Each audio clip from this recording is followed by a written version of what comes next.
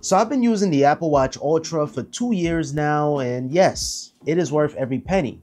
Even though the brand new Apple Watch Ultra 3 and the Series 10 is set to release this fall. Subscribe to the channel for coverage on those, but why exactly? If you happen to practice extreme sports, want durability and style, the Apple Watch Ultra is gonna best suit you. On the right side, it has this protrusion which houses the digital crown and side button, while on the left side has the speaker grill, which is incredibly loud. And underneath that, you have the action button, which stands out compared to the other Apple Watches. That is going to allow you to set different action shortcuts, such as the flashlight, starting a workout, just to name a few. Currently, I have it set to the flashlight while the screen gets super bright, coming in at 2000 nits of brightness. And with the Ultra 2, you're getting an eye-popping 3000 nits of screen brightness. And with those bells and whistles aside, this is the same Apple Watch that you know and love, same watchOS 10, although you do have some exclusive watch faces for the Ultra, just designed specifically for the Ultra screen, coming in at 49mm, which is the largest Apple Watch that Apple has ever made. But with the Ultra 3, it's set to be even bigger. But if you're upgrading your old Apple Watch, you're gonna love the Ultra for sure. And if this is your first ever Apple Watch, you're in for a treat. I use the Ultra to track my workouts at the gym. I also use the sleep tracking. And one of my favorite features, the camera remote control to control my iPhone for snapping pictures, which come in super handy when you don't have nobody there to help you take a picture. And it goes without saying, I use my Apple Watch to tell time and check notifications. By the way, this titanium band is from Nomad. This is one of my favorite Apple Watch bands of all time. It matches perfectly with the Ultra titanium material. And also I use the official Alpine loop. I think Apple did a good job designing that while keeping the comfortability, and it looks cool, I must say. If you guys want to see my Apple Watch collection, let me know down in the comments down below. Now, without a doubt, this is Apple's most durable product that they ever made. You have the titanium finish, like I mentioned before, and you have a sapphire crystal glass for the screen, which is the second hardness on the scale next to diamond. But I do notice some dinks and scrapes on the titanium chassis. And from a distance, you're not going to see it, but really close up, you can clearly see some wear and tear.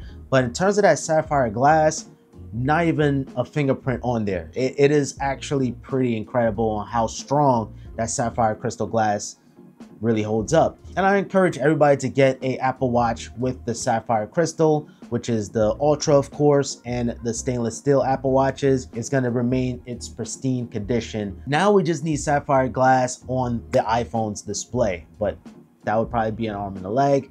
But Apple, make it happen. Now, in terms of the battery life, upon release, it was absolutely incredible. I can easily squeeze out 2 days, which is pretty good for a smartwatch.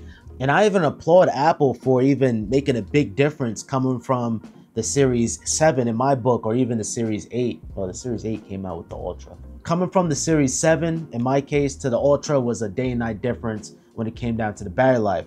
But just like anything with lithium ion battery, it's gonna degrade throughout time. Currently, my battery health is sitting at 91%, which is not bad, but I definitely do notice the battery life is getting worse throughout time. So I found myself needing to charge my Ultra more frequently. If you're getting the Ultra for the first time, you're not gonna worry about this. You're gonna notice it's about 36 hours of battery life.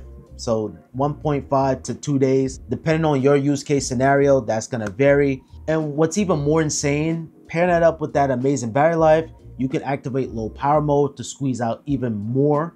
I found myself not using that. Maybe I should try doing that. I'm not really a low power kind of guy. I like to use everything on the Apple Watch Ultra, but I'll give this a shot.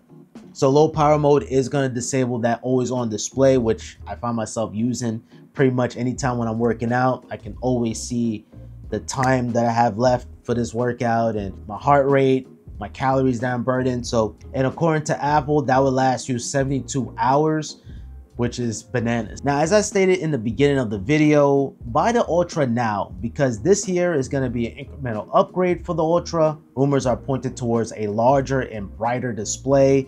And of course, alongside with that, you have the S10 chip bringing extra performance. But The Ultra is not slow, it's gonna perform all your tasks nice and smooth, and more than likely we will see some sort of new health sensor implemented. Apple, please give us more color options for the Ultra.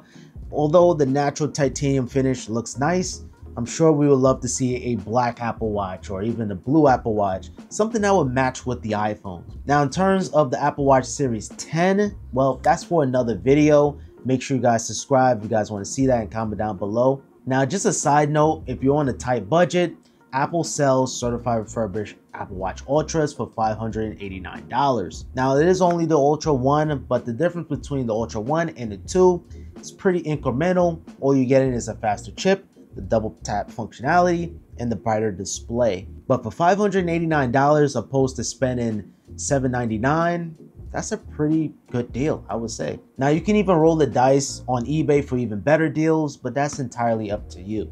If the Ultra is not your speed exactly, check out my review of the Series 7, as I believe that that is the perfect Apple Watch for most people that is on a budget. And yeah, that's my 2-year later review of the Apple Watch Ultra. I love it. I wear it every single day, sleeping, working out, every single day.